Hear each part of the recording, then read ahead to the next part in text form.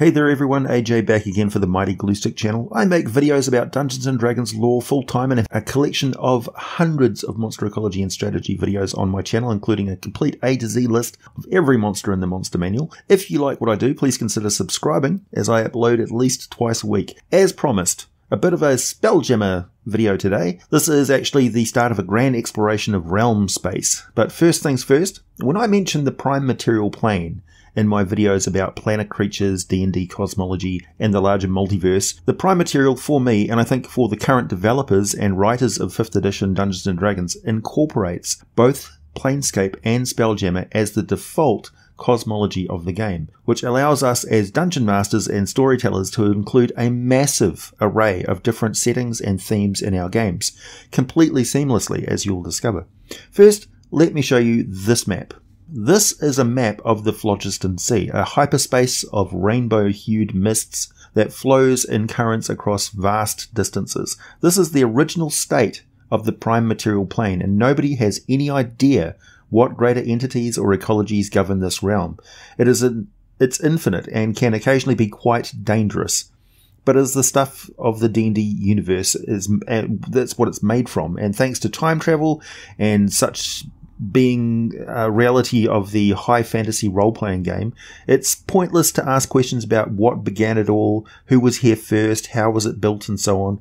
Events were, or are going to be destined to take place that create the reality that Dungeons and Dragons characters experience as the here and now. I have some creatures from the elemental plane of time that I will be bringing to you later, so we can carry on that conversation then. And for those of you, particularly in recent videos, who are adamant that there's no time travel for deities and stuff in Dungeons and Dragons, you're clearly wrong. You're clearly wrong. Just stop. Within the drifting phlogiston, there are immense structures. The most impressive of all are the crystal spheres, and the one we are having a very detailed look at is called Realm.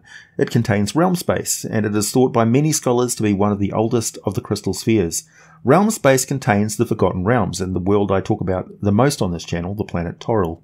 Approaching the outer surface of the crystal sphere, the spelljamming vessel has to slow down from the immense speeds achievable in D&D hyperspace of the Phlogiston Mists as the gravity of the sphere takes hold. However, despite its incredible size and apparent mass, the sphere doesn't pose a danger of crushing anything that gets too close to it. In fact, the gravity is feeble until very close to the surface of the sphere, and even then it's about the same as the surface of Toril, perhaps a bit less.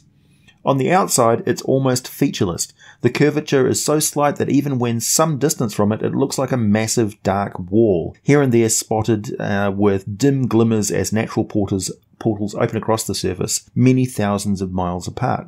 When this close to it, it seems inconceivable that such a thing is an artificial construction. It's too enormous to even fathom how it could have been done. These things are the work of a much higher power than anything those inside the spheres are aware of.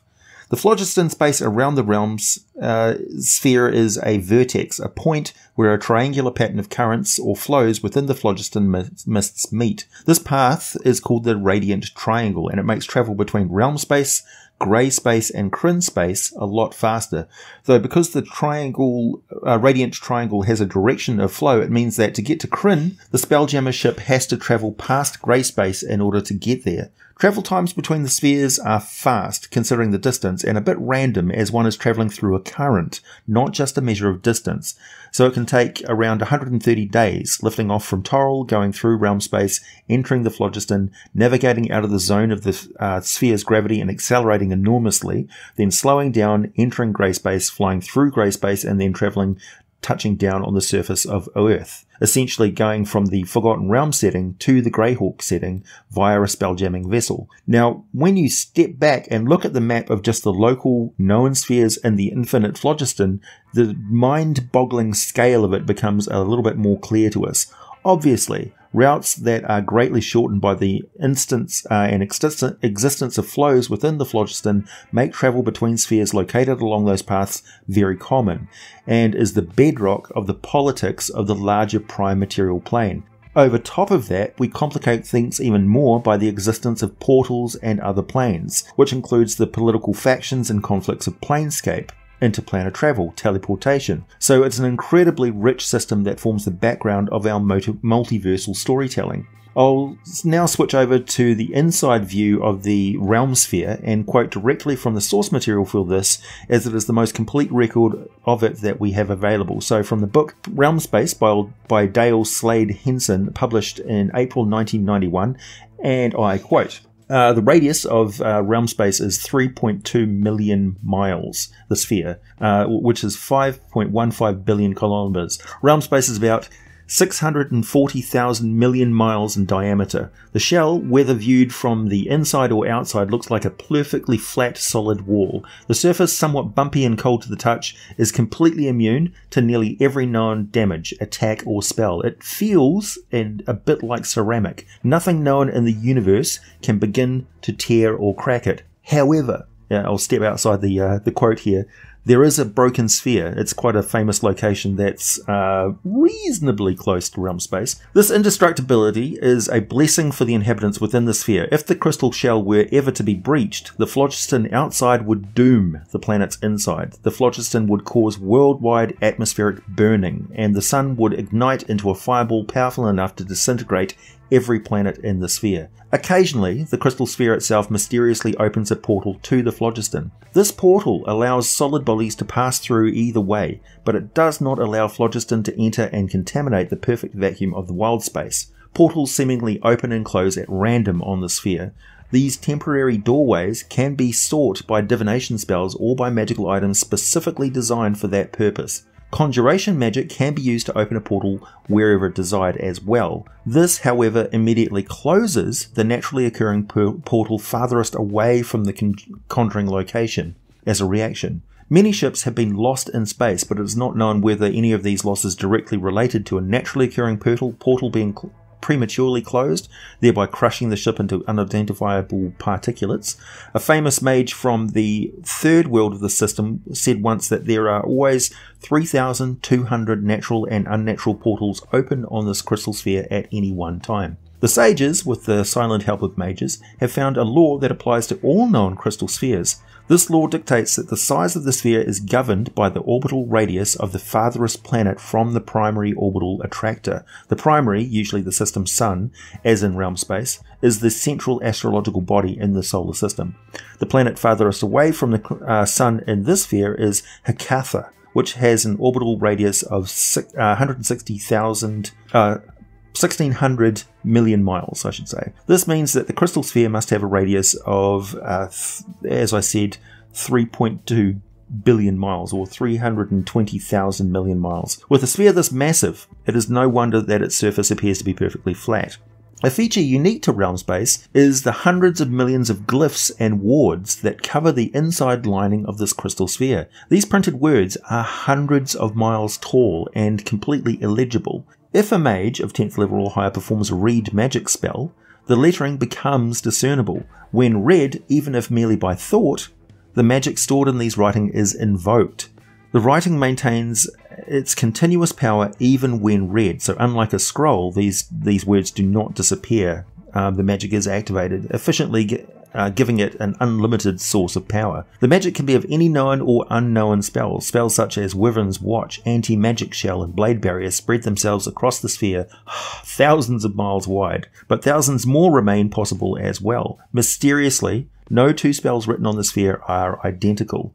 Because of the writing's incredible size, the spell effect expands itself as well. A person foolish enough to read one of these glyphs unleashes a spell at over 100 times the power and size of any normal spell. The saving throws should be the same as a typical spell though, so characters have at least a slim chance of surviving. The writing's origins, as with the crystal sphere, remains a complete mystery, but it is a common belief that the powers of Realmspace placed them there to protect their sphere and to slay stupid or greedy visitors. I personally think it was like a spell book that was created by the thought of some immense entity. The chance of reading a beneficial spell is 1 in 1,000, so it's impossible by any means to duplicate or copy the writings onto paper. Since they don't disappear from the sphere itself, they can't be transferred onto a scroll or a spell book in the usual fashion. Where the writings on the crystal sphere shell are interrupted by dots or dashes and tilde themselves, the flickering of pseudo-stars shine with their everlasting light. So a comma or a full stop is actually a star to the people who are on the surface of the planets down below. These portals open to the quasi-elemental plane of radiance most of the time, or sometimes to the plane of fire. These radiances give the sphere's inhabitants the illusion of twinkling stars and constellations.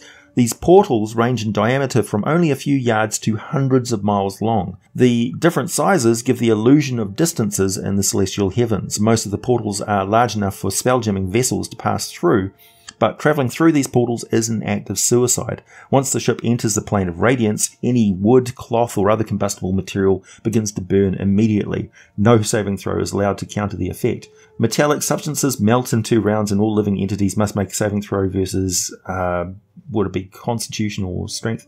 Basically like a dragon's breath, or die instantly the instant they enter the plane, unless they've got heavy amounts of magical protection and they are well prepared for this eventuality. Thereafter, survivors suffer 4d10 points of damage per round, so that's the sort of damage mitigation you have to have in play. Should the characters enter these portals, they can easily escape by backing out or turning around. Unfortunately, they may not survive the heat long enough to remove themselves. The Manual of Planes completely details these planet traveling places. I've got a video on the Alien Radiance video has got a description of the plane of radiance for those who are interested.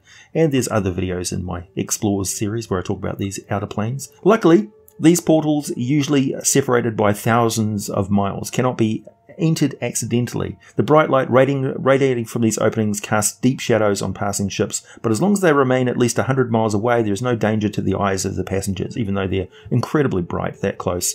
The tremendous heat within the plane is not felt on the plane until it's entered. There's no danger to the adventurer from these pseudo-stars when they breach the crystal sphere, even if a spelljamming vessel or a portal opens over an existing colour pool to the quasi-elemental plane of radiance. The portal created by the spelljammer supersedes the planar opening, allowing safe passage over top of it.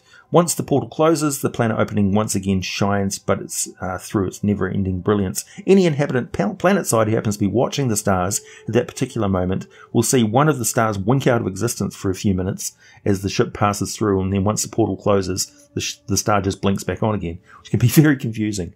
Obviously the astronomers of the Forgotten Realms have some interesting theories, until, of course, they read descriptions of it and go, oh! The elves, in particular, named all the different constellations that you find in the Forgotten Realms. But, yeah, and they weren't aware, I don't think, that the stars are, in fact, just basically portals on top of a huge surface.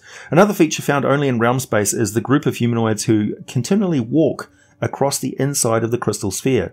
This is so weird. These humanoids are a motley mixture of humans, elves, dwarves, halflings, orcs, and any other intelligent bipedal life form existing on the planets of the sphere. The offspring of intermixed races present themselves here as well. This group, numbering in the hundreds of thousands, align themselves in a perfectly straight line, side by side. They walk together across the inside of the sphere in a north-south trajectory. They all possess the mark of the god Torm on their palms. This group, called the Wanderers, walks continuously and without interruption. Their mouths move in a rhythmic pattern that resembles chanting, while their hands move in spell-like fashion. There's no way to communicate with them, and there is no way to stop their journey. In fact, they're not even in an environmental containing oxygen or any other type of air. The Wanderers have an armor class which is fairly consistent, and if they are attacked, they all have about 25 hit points, and they've got the same sort of saving throw as a 10th level fighter. So they're tough, but not extraordinary. Legends say that the Wanderers are the souls of individuals who died performing evil deeds of horrific proportions. Their past life, or how they got there, is secondary to their current purpose. It is the Wanderers who allow spelljammers to pass in and out of this particular crystal sphere. If these Wanderers cease to exist, so does the sphere's ability to produce portals. Their constant chant is the catalyst by which these portals are created. Kind of like they're the weave of the the crystal sphere. Without the chanting of at least one wanderer, the crystal sphere would close until another evil individual died on the sphere and was placed there.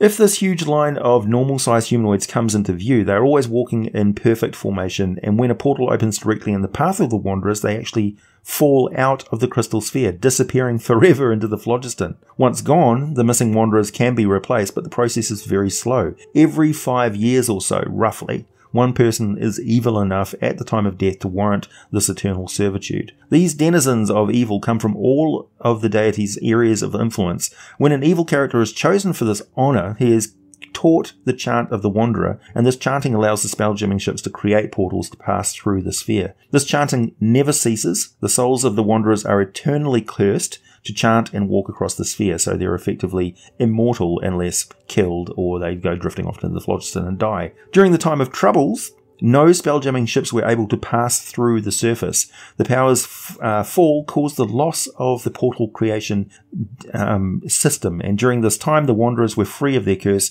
and their chanting stopped. Closed lips mean closed portals. So, very interesting. In the next video in this series, we shall be taking a more detailed look at the other planets in the realm sphere, the 7 different worlds, because it's quite a fascinating bunch and we've not seen anything about it yet in 5th edition, so I think it's about time that we did so. Although it is for 2nd edition Advanced Dungeons and Dragons, you can pick up a PDF copy of Realmspace for $5 from the Dungeon Masters Guild, link found in the video description down below. Please hit the like button if you made it this far. Subscribe if you like what I do. Check out my Patreon for exclusive content and for all the full scripts for these videos, apart from the quoted source from this from the book. Buy some merchandise, wear your geek with pride, and as always, thanks for listening, and I'll be back with more for you very soon.